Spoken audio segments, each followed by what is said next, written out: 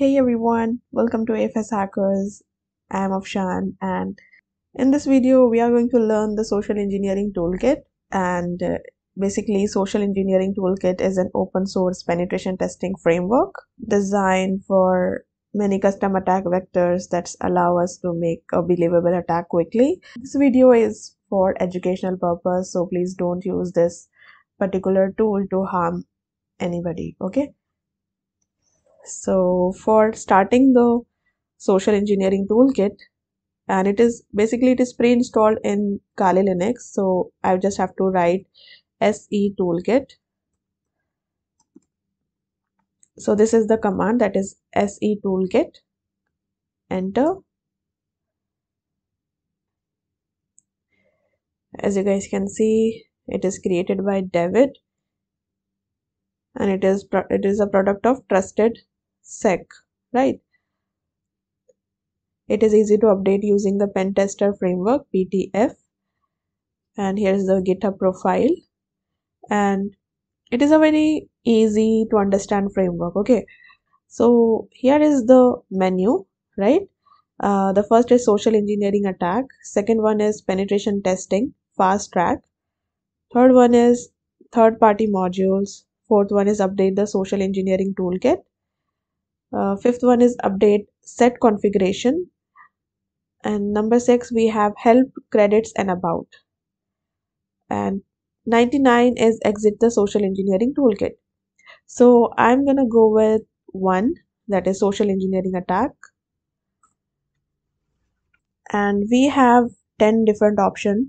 Okay, first is spear phishing attack vector, website attack vector, infectious media generator, create a payload and listener, mass mailer attack, and so on. I'm gonna go with the second option, that is website attack vector.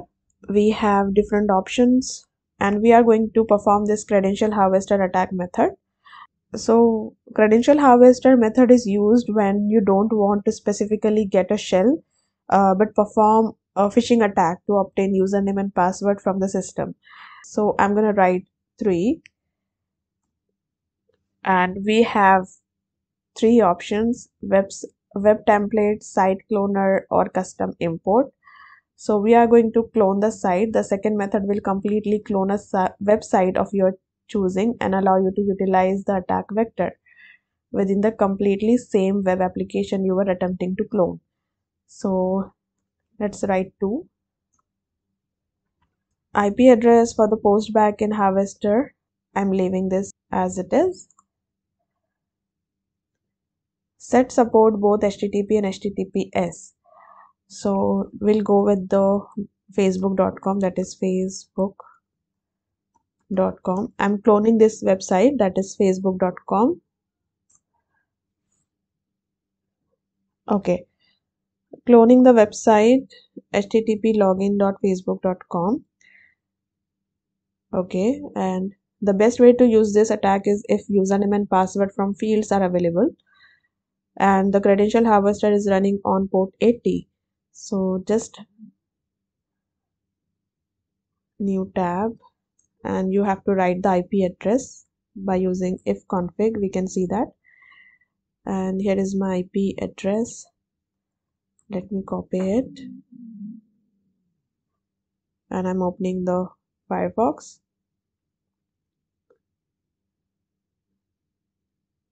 So write the IP address and port 80. So it is working fine. Okay, I can access it, and it is a Marathi language that Facebook madhye pravesh kara. Let's log into the Facebook, and here it is asking me the email or phone number, and here is the password, and login kara means just click on the login button. So I'm writing, so this is my email address. I'm writing I am darkshadowI at gmail.com, and the password is darkshadow, and I'm logging. Don't save. After that, it is redirecting me to the Facebook login page. Now let's see if we get the credential.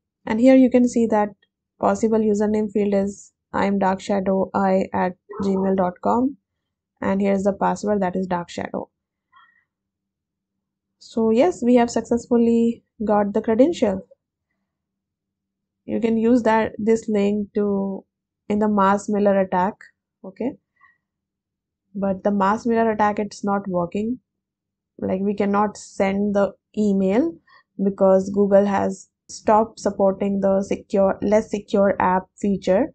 So that is the reason we are unable to perform the mass mailer attack. But you can use this link in the email, and you can get the username and password like this. So that's it for this video, guys. I hope you like it. If you did, then please share this video with your friends and your colleagues who are learning about penetration testing. And yes, make sure that you guys are subscribing to my YouTube channel. We'll see you in my next video. Till then, take care and keep learning. Bye bye.